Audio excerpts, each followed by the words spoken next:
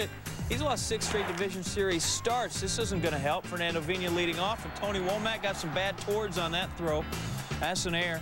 Not a good start at all. 2 batters later, Jimmy Edmonds, lefty versus lefty, and Boomer talking about it.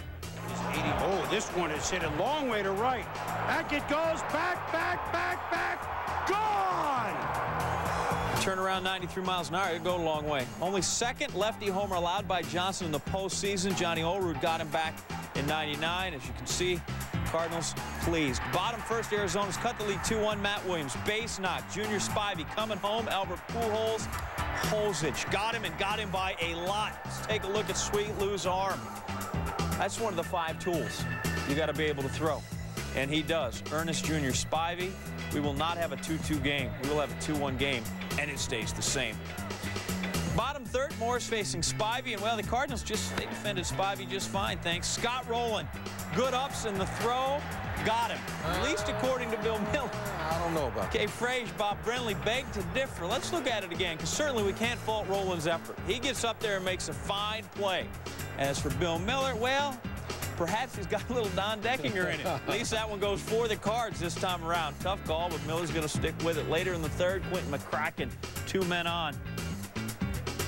Going to shoot one past Edgar Renteria. Got a little Mo Vaughn in that batting stance when he does that. Steve Finley coming home, and this time he's in ahead of the throw. 2-2 ball game. Top 4 at the bottom. The unit trying to buckle down. Unit hot in September. 5-0 in ERA of .66. Albert Pujols drive to right center, and that's down. That's going to rattle. Pujols going to have time to make a couple of lefts. Going to go 270 feet for the triple. He is in to lead off. Next batter, next pitch, Scott Rowland.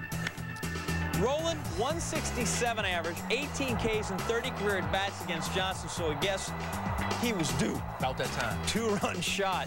Johnson done after 6 innings pitched. He's out.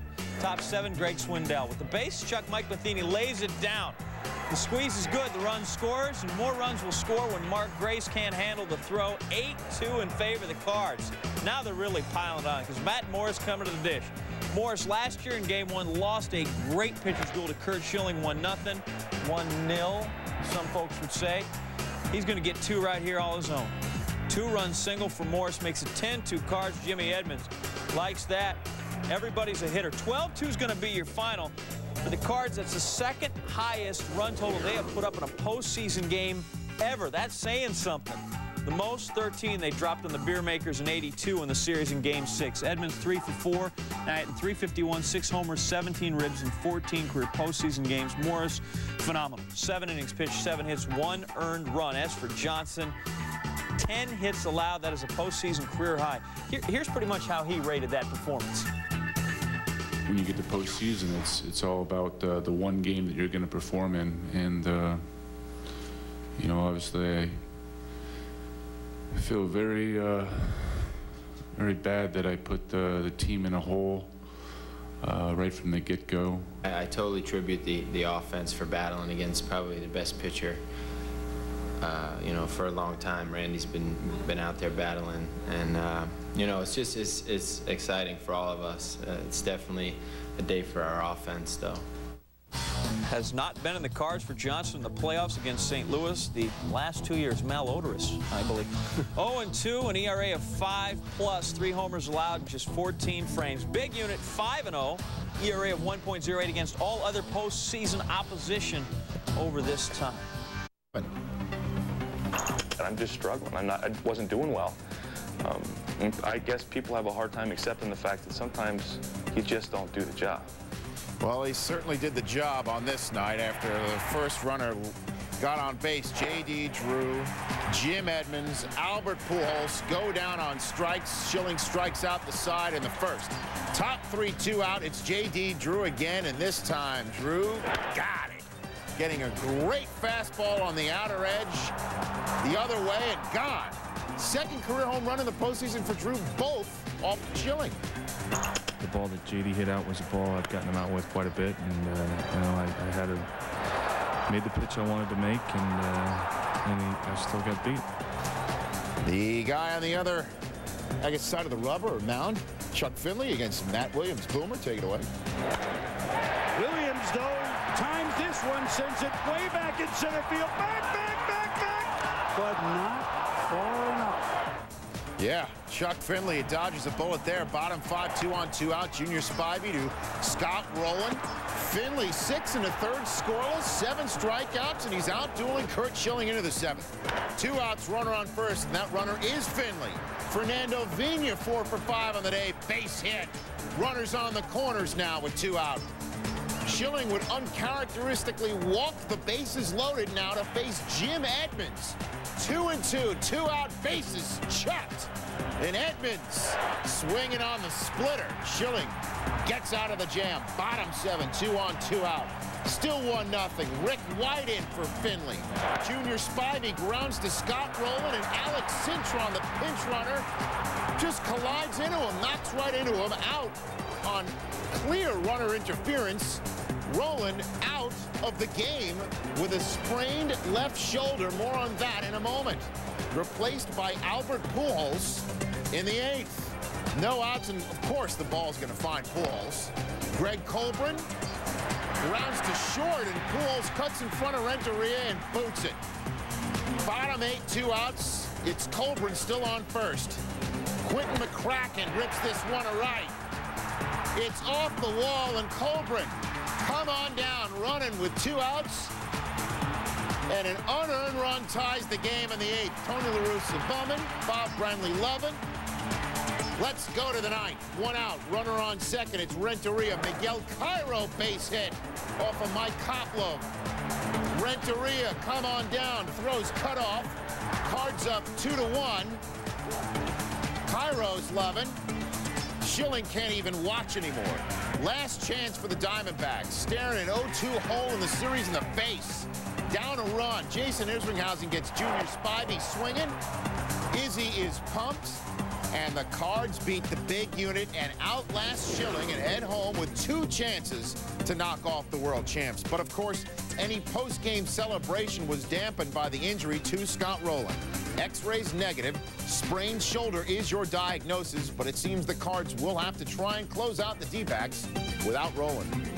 I do think that his continuing to play, for sure in this series, is very questionable, and hold our fingers crossed for tomorrow. And I think there's a chance that he might have played his last game. Certainly didn't expect to leave here down 2-0, but it is what it is, and we're going to have to find a way to right the ship. 48 hours to get this thing going. Show up Saturday and be ready to play. That's all you can do. There's no pep talks. There's no magic words that are going to suddenly make everything okay. You just keep grinding. You keep playing the game, and you keep doing the things you've been successful doing and hope for the best. The Cardinals are only the 5th team in the last 30 years to defeat 20-game winners in back-to-back games of a playoff series. They are, however, the first and only team in Major League history to pull off such a feat on the road. Just hanging by the pool, golf 4 days a week. It's horrible. Darryl Cowell, of course, remembered in the dugout for the Cardinals, trying to win one for DK and, of course, Jack Buck. But early on, the D-backs trying to prevent that sweep, and you never know. Win 3 in a row. Dave DeLucci-Gross, no relation. 2-run shot. There's Scott Rowland. He's out, shoulder sprain. Miguel Cairo in. Runner on third, 2 outs. Clutch. Here comes Albert Pujols to make it 2-1. Top of 4 now tied at 2. Andy Bennis facing the Rubio Durazo. Durazo. Top hop right there. Fernando Vina makes a great play. Good job, 4. Good D. Of course, his bat's been outstanding all series long. 2-2 in the 4th.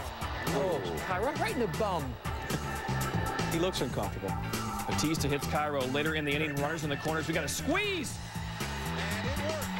Andy Bennis gets the job done. Cairo scores. 3-2 Cards. Here comes St. Louis's bullpen. Top of 5, 4-3. 2 on, 2 out. Finley to left off Facero. Cristanos tries to score. No! He is out. Pujols, the strong throw from left field. Yes! Bennis loves it. Score stays 4-3. Here it is again. Pujols plays everywhere for this team the last couple of years. Wherever he goes, strong. 6th inning, 2 outs, 1-2 pitch. Facero gets a call on the inside corner. All right, there's Rick White. More bullpen help. Look at the nasty hammer to Tony Womack. Later, Steve Kleinis. Frat party puke rag he has on top of his head. against Matt Williams. He gets thrown out by Mike Matheny. 3 up, 3 down. Bottom 8 now. Still just a one-run game. Cardinal bullpen strong. How about Arizona? Cairo deep to left. Delucci almost makes an outstanding career catch. Just misses. Here comes Tino. Yanks didn't want him. Cards love to have him. He scores, and the Cards have a 2-run lead. Top of 9. 1 out away from sweeping the defending champions, Isringhausen. 6-3 now. Vigna backing up again, makes a nifty play, and the Cardinals have done it.